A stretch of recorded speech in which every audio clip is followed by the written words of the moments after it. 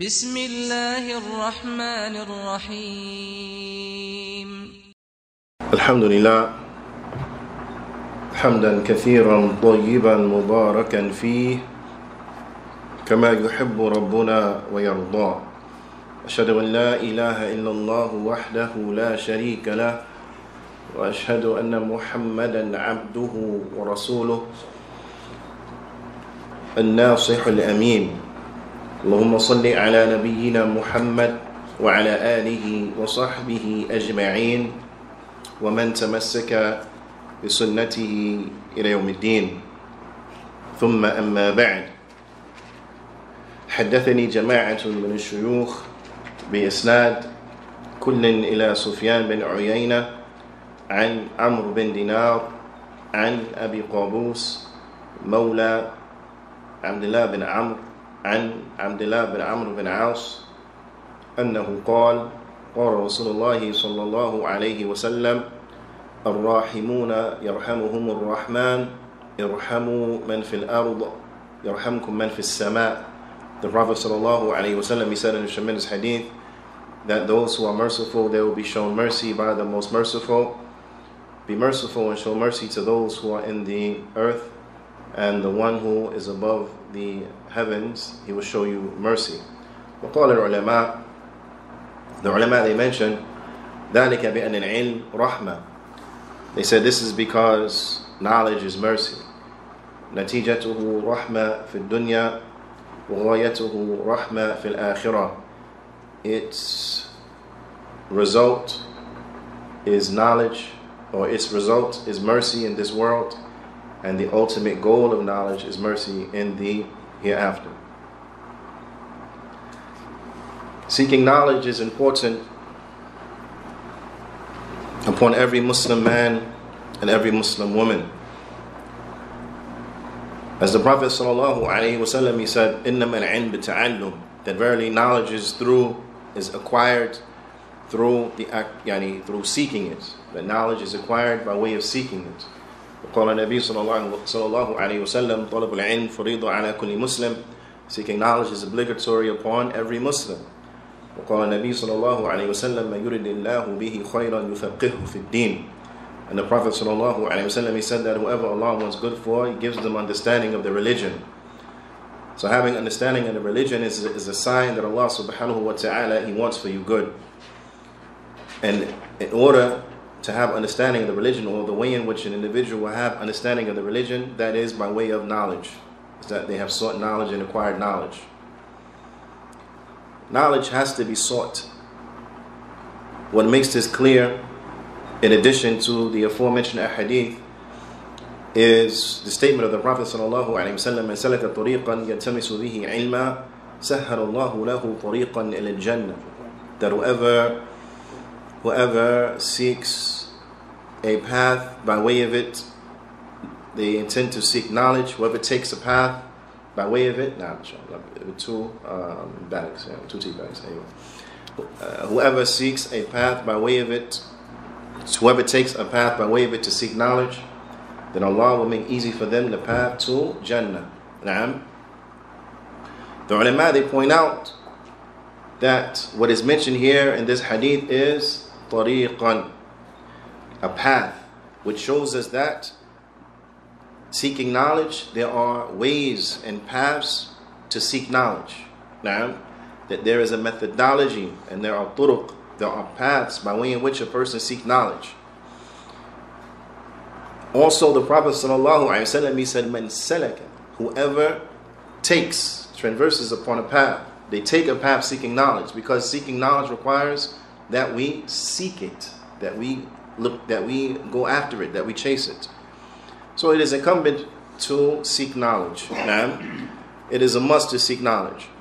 The Muslim should always be striving to learn something new, so that they may implement it, so that they may live in accordance to it. Because knowledge without action, it does not benefit. Knowledge without action, it does not benefit. That which benefits is the knowledge that is applied. The knowledge that is applied, that one lives in accordance to it. Ala kulli hal, The Prophet sallallahu alaihi wasallam, he goes on in this tremendous hadith, and he says, sallallahu alaihi wasallam, "Ala adullak, should I not point you?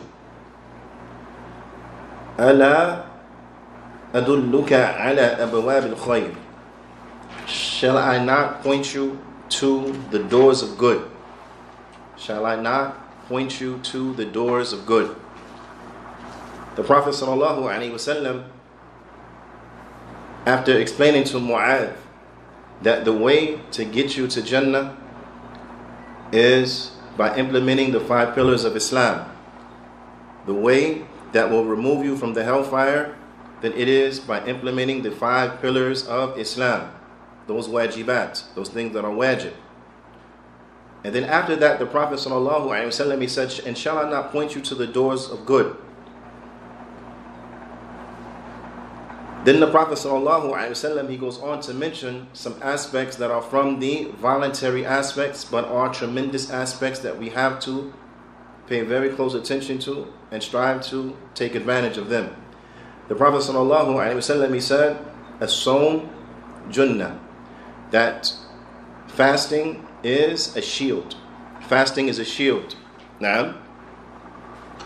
وَالصَّدَقَةُ تُطْفِئُ الْخَطِيئَةَ كَمَا يُطْفِئُ الْمَاءَ النَّارِ. And that sadaqah, that voluntary charity, it extinguishes the sins just as water extinguishes fire. That sadaqah, the voluntary charity, it will extinguish sins just as water extinguishes fire. وَالصَّلَاةُ الرَّجُلِ فِي جَوْفِ اللَّيْلِ, and the prayer of a man in the middle of the night. And as we know from the generality of the text, whatever is applicable for the men is applicable for the women, unless there comes a text which specifies this action for one without the other.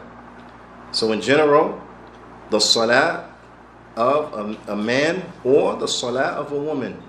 Now, the salah of an individual in the middle of the night.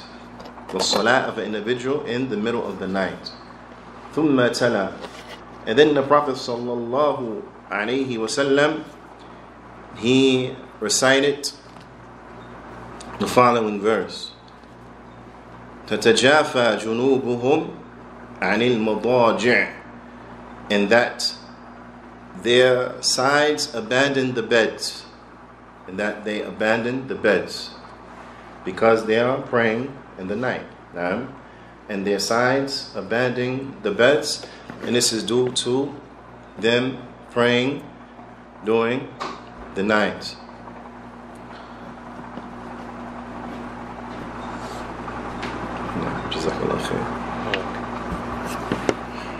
Until, in this ayah can be found in Surah Sajda, in this verse 16, until the statement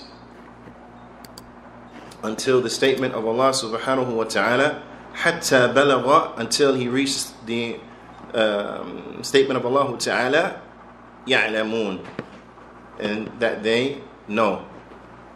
Naam, and that they know. And bidnillahi ta'ala, we will come to see in more depth and more detail the meaning and the impact of these ayat. Ala kullin, the Prophet sallallahu alaihi wasallam, he outlined for us those deeds that an individual, they will benefit from, those doors of good that an individual, they would benefit from if they were to take them. وقال فضيلة الشيخ عبد المحسن العباد حفظه الله تعالى لما بين صلى الله عليه وسلم, he said, and once the Prophet صلى الله عليه وسلم had clarified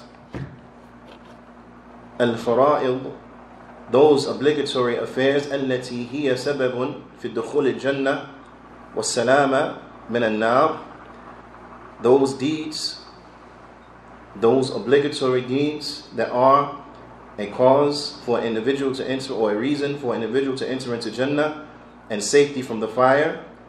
أرشد صلى الله عليه وسلم إلى جملة من النوافل التي يحصل للمسلم بها زيادة الإيمان وزيادة الثواب وتكفير الذنوب.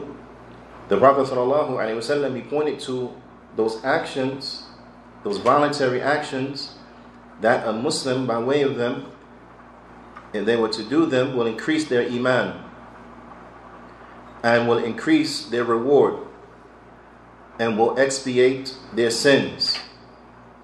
وهي الصدقة والصيام والقيام الليل.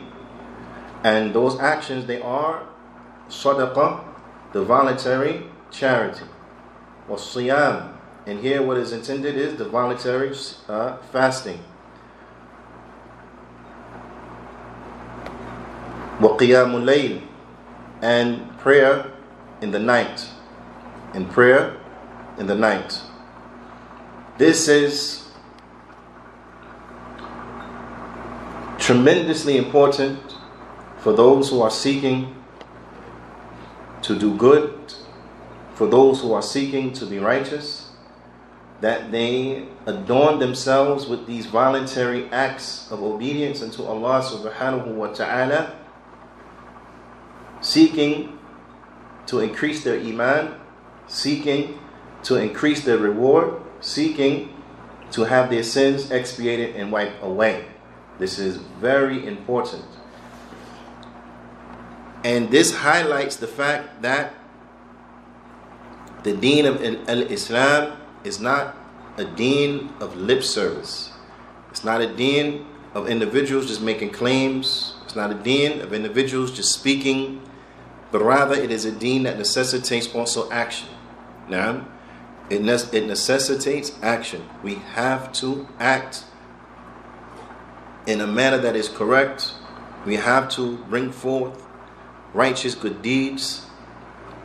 We have to make sure that we are establishing the obligations, and in addition to the establishment of the obligations, we have to strive to establish those voluntary acts of righteousness and obedience, because in them there is great benefit. The first in which the Prophet sallallahu alaihi wasallam, he mentioned was as-sawm, fasting. And the Prophet sallallahu alaihi wasallam, he said, as-sawmu junnah, that the fasting, it is a shield. Now I want you to reflect on this. The fasting is a shield, and as we know, fasting is a shield. An individual, when they are fasting, you will find that they are more reserved because they remember the state that they are in, that they are in a state of fasting, so they're more reserved. Their speech is going to be more governed. Their actions are going to be more governed.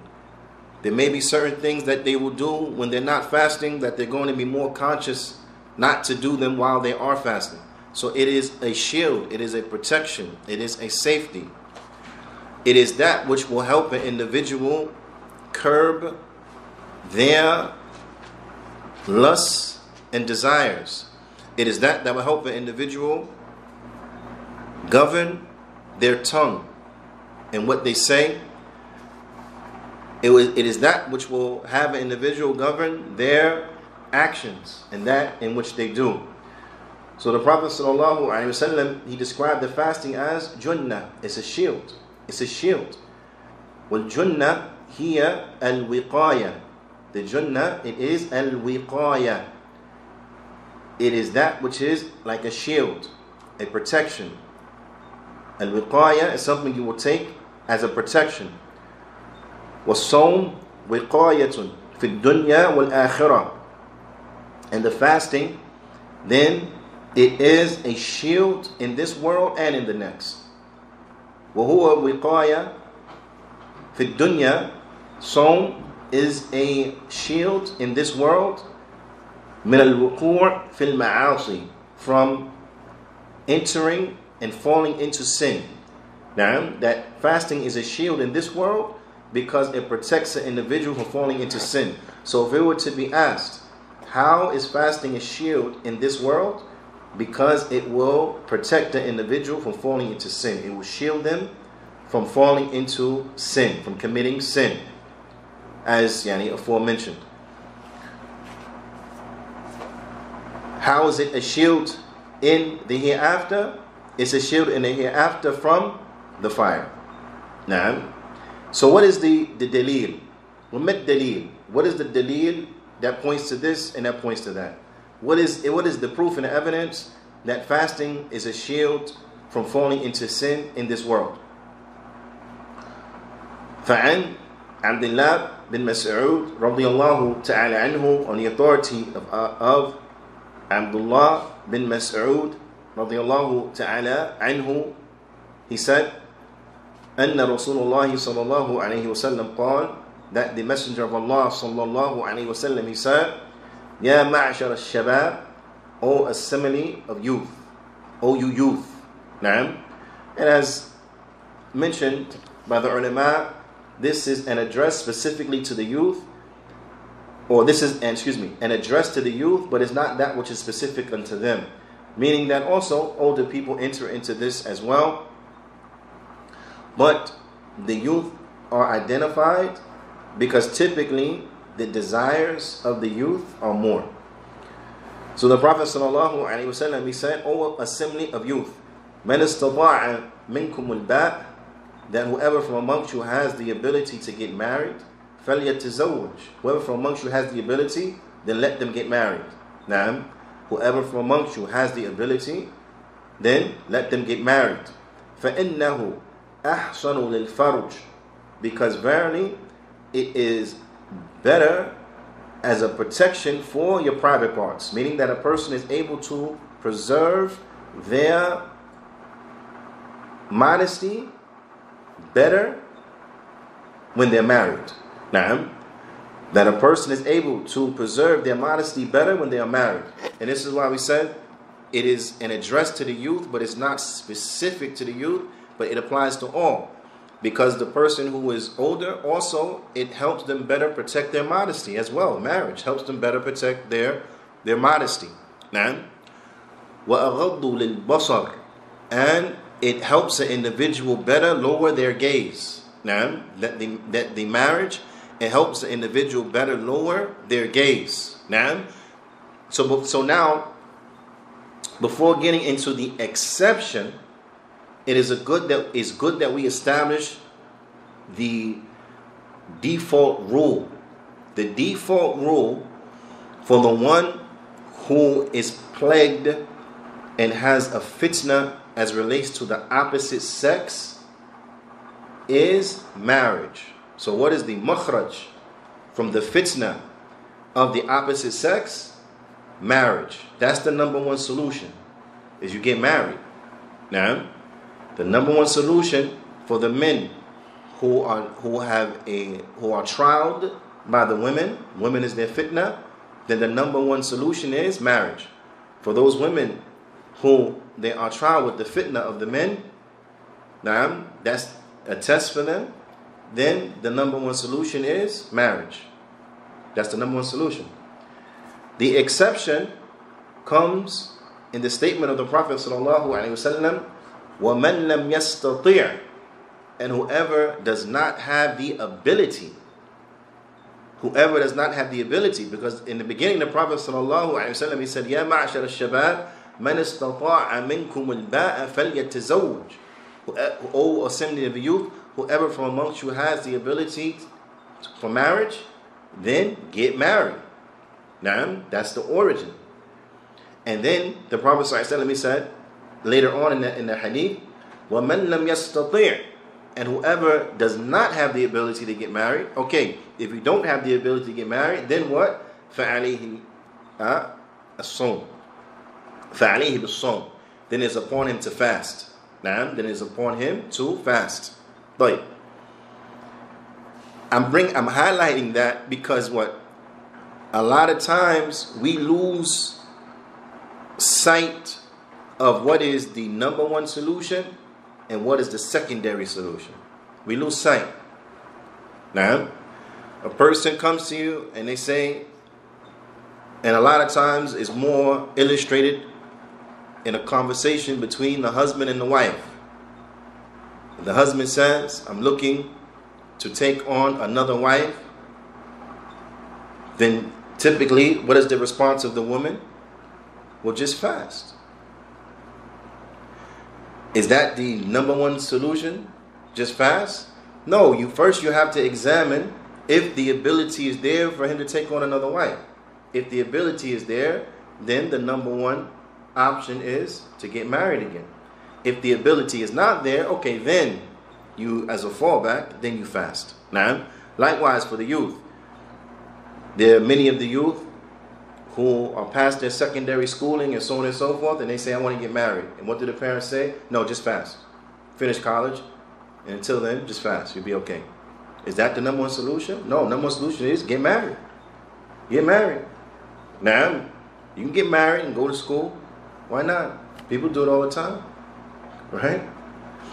So, the number one solution for the fitna of the men and women is to get married. If you don't have the ability, then you fast. Why? The Prophet ﷺ, he said, فَإِنَّهُ لَهُ وِجَاء, because verily it is for them that which will decrease their sexual desires. Fasting, it will decrease the individual's desires. Now, so the decreasing of the individual's desires, and in that, it will help safeguard an individual from falling into fornication. Then this is a clear illustration that fasting is a shield, because it will shield the one who's not married, who does not have the means to get married, from falling into fornication. What? Fasting. فَإِنَّهُ لَهُ وِجَاء, because it is for them that which will reduce their desires. Now, so that's how it is. That's a proof which shows us that it is a shield in this world. That it is a shield in this world and in the next. Now, this is a proof of the shield in this world. As far as a shield in the next, the Shaykh, he mentions وَهِيَ وِقَايَةٌ فِي الْآخِرَةِ, and it is a shield in the hereafter, يعني من دخول النار, from entering into the fire. فَقَدْ جَاءَ فِي الْحَدِيثِ, it comes inside of a hadith, يعني رواه البخاري, that has been collected by al-Bukhari, that the Prophet ﷺ, he said, مَنْ صَامَ يَوْمًا فِي سَبِيلِ اللَّهِ بَعَدَ اللَّهُ وَجْهَهُ عَنِ النَّارِ سَبْعِينَ خَرِيفًا, that whoever fasts a day in the way of Allah, it will remove their face from the fire a distance of 70 years. Now, the Shaykh, he brings the hadith generally. Some of the ulama, they say that this hadith specifically is as relates to the person who is fighting in the way of Allah and he fasts while fighting in the way of Allah. Then it is for those individuals that their face will be removed for every day that they fast 70 years from the fire. Now, others from the ulama, they say the wording is general. So yes, it applies to the mujahid that is fighting fi sabilillah, that if they fast, then their face will be removed from the fire for 70 years. But also, there is no indication in the hadith that is not applicable to the one who is not fighting in the way of Allah. But it's whoever fasts one day in the way of Allah, that Allah will remove their face from the fire for the distance of 70 years. Ala kulli hal, whether this or whether that, what is clear is that fasting will remove individuals' faces from the fire 70 years for every day that they fast. For every day that they fast. So that shows us that what that fasting is a shield, is a protection from the fire. Is a protection from the fire.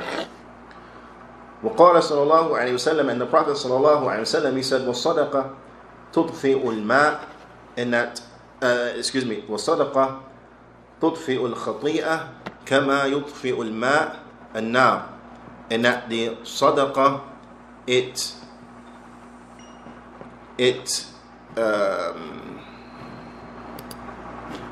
extinguishes the sins just as water extinguishes fire.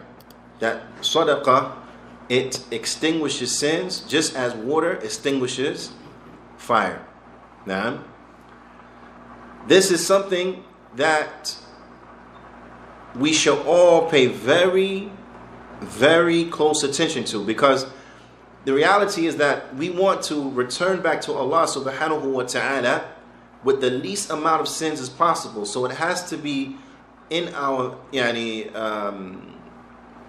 it has to be an extreme concern for us that we are constantly striving to lessen our burden, that we're constantly striving to lessen our burden of sins. Now, and that is by making tawbah unto Allah subhanahu wa ta'ala, by repenting unto Allah subhanahu wa ta'ala, and then by doing those righteous good deeds by way in which the sins will be forgiven if we do them. This is extremely important. Now, from those righteous good deeds is charity, giving charity. Now, the Shaykh, he says, وَفِيهِ بَيَانٍ, inside of it, then there is a clear example, عِظَمِ الشَّأْنِ الصَّدَقَةِ النَّافِلَةِ, which shows the tremendous status of the voluntary charity.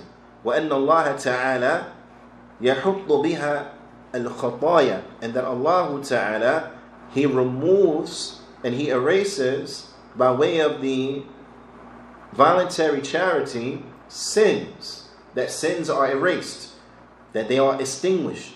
The Prophet ﷺ, he brought an example. He said, just like water extinguishes fire, just like water extinguishes fire. Naam. وَيُطْفِئُهَا بِهَا كَمَا يُطْفِئُ الْمَاءِ النَّارِ, and that it extinguishes the sins just like water extinguishes fire. وَالْخَطَايَا هِيَ الصَّغَائِرِ. The Shaykh says what is intended by sins here, then it means the minor sins. Now, that typically what we understand is that what is intended by sins here, then is in as relates to the minor sins. وَكَذَلِكَ, the Shaykh says, but also وَكَذَلِكَ الْكَبَائِرْ مَعَ التَّوْبَةِ مِنْهَا. He said, but also it will extinguish the major sins when it is coupled with repentance from the major sins. So if a person repents from a major sin and then they give charity as well, then what? This is them getting the sins wiped off of them. Right? This is like a double cleansing, because they're cleansing themselves from the major sin, and then their charity, their voluntary charity, will cleanse them from the minor sins. So if a person wants to cleanse themselves from all sins, both major and minor, then they'll do that by tawbah and sadaqah. By tawbah and by sadaqah. And this is important because when we come on the day of judgment and our deeds are weighed, our good deeds and our bad deeds, we want our good deeds to be heavier. What is a way to ensure our good deeds are heavier?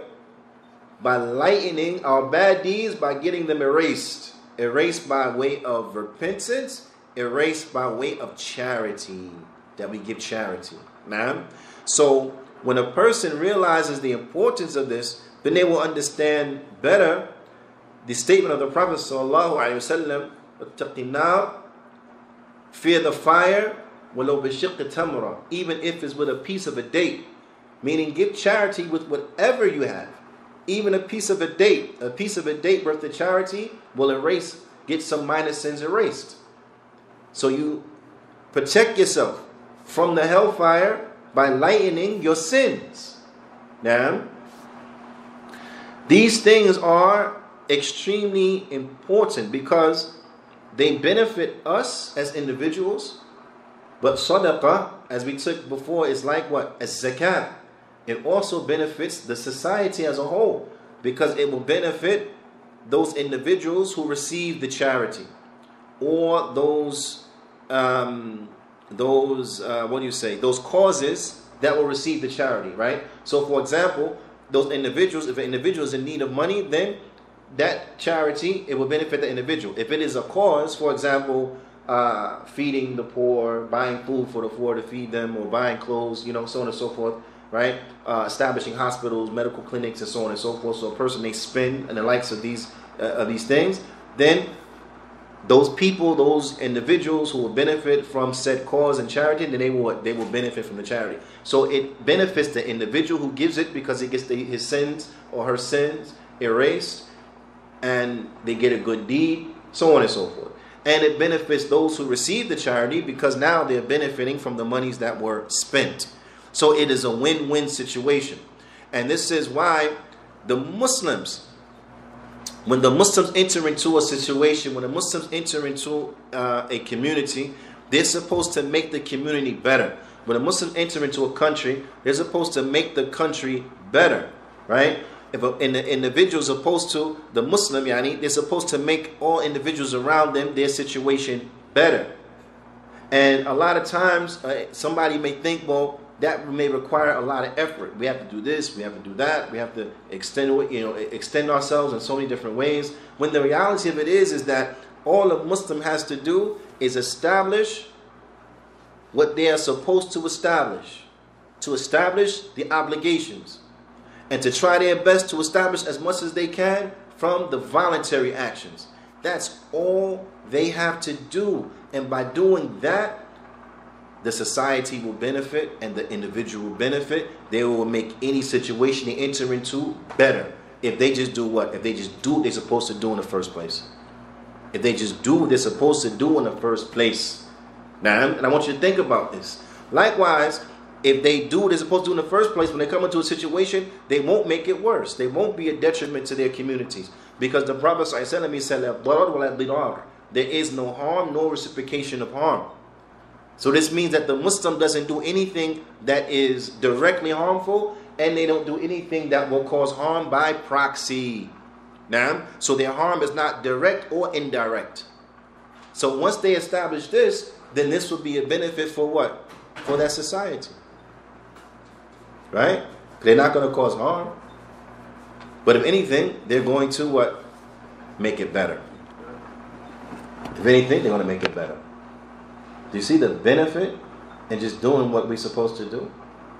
So this is why it is vital that the Muslims, that we establish that which we are supposed to do, because it will enrich our lives and the lives of those around us. The Shaykh, he goes on to mention, he says, وتشبيه النبي صلى الله عليه وسلم إطفاء الصدقة للخطايا بإطفاء الماء النار يدل على زوال الخطايا كلها. He said, and the example that the Prophet sallallahu alaihi wasallam he gave by saying that the sadaqah, it extinguishes the sins just like the water extinguishes fire, points us to the fact that sadaqah removes the sin in totality. It erases the sin. Not that it lessens the sin, but that it erases the sin. نعم. فإن مشاهدة في الماء إذا وقع على النار أنه يزيلها حتى لا يبقى لها وجود. Because from that which is seen and witnessed is that water, when it lands upon fire, it will remove the fire until the fire no longer is present. It would hit the fire and remove the fire until the fire is totally extinguished. And this is sadaqah. Likewise, it will hit the sin and it will erase the sin and extinguish the sin until the sin no longer is present. So sadaqah is extremely important. Now, so as Muslims, every day we should strive to give sadaqah, what we are able to give from sadaqah. And many types of sadaqah. Now, as we went over before, there are many types of sadaqah. Calling to good, forbidding evil is sadaqah. Now, helping a Muslim is sadaqah. Now, smiling in the face of your brother is sadaqah. So on and so forth. There's so many ways to give charity that we have to be charitable upon ourselves every single day. We have to make sure we're giving charity. Now, and if Allah Ta'ala has blessed us financially with financial means, then we have to strive to make sure that we are spending in the way of Allah as much as we possibly can. And then the Shaykh goes on to mention the last of the doors of good that the Prophet ﷺ mentioned here in this particular hadith. But inshallah ta'ala, we want to save that discussion until the next class, because we want to be able to take our time as relates to it, so as to not to prolong this class and rush through that particular section. We will save this section until next time. فنكتفي بهذا القدر. صلى الله عليه وسلم على نبينا محمد وعلى آله وصحبه أجمعين وجزاكم الله خيرا.